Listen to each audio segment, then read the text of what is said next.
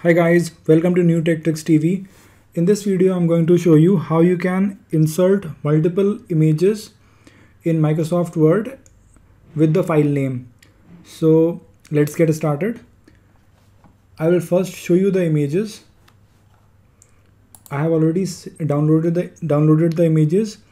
So I have labeled them as test image 1, test image 2, 3 and 4 respectively. So I'm going to quickly open the images.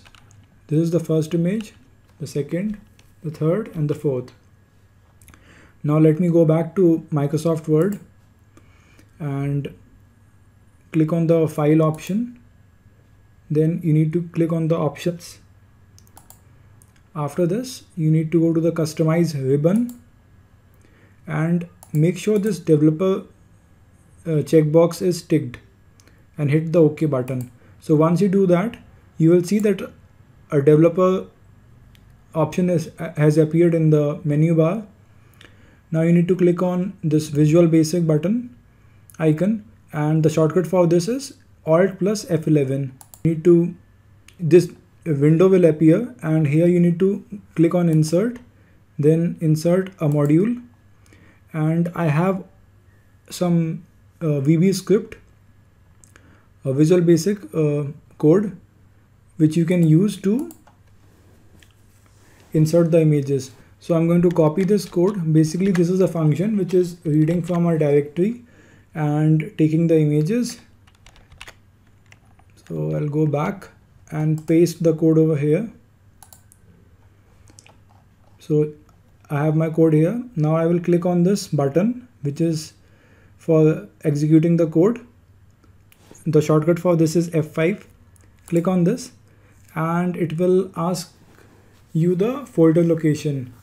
So I have the images in the C drive test folder. Now you need to click on the OK button. So in the background, all the images will be inserted. So this was the test image 1, test image 2, test image 3 and test image 4. So that's how you insert multiple images in MS Word with the file name. If you want, you can create a PDF of this as well by clicking on the file option, then export. Now you need to select this create PDF/XPS. Click on this. Next you need to tell the location where you want to save the file. So here it gives you the option. You can select the pages which you want in the PDF, and you can also encrypt the document with a password.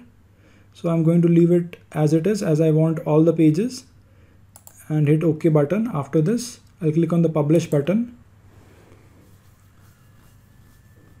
So once the PDF has been created, it will open automatically. Otherwise, you can go to the folder where you have saved your where you have given the path. So this was the first image, the second image and the third image, and last you have the fourth image. So this is how you can insert multiple images in one go. So thanks for watching this video. If you found this video useful, please do like this video and give it a thumbs up. So thanks for watching, and if you have any questions, you can ask in the comment section below. I will be happy to help you out. Bye for now.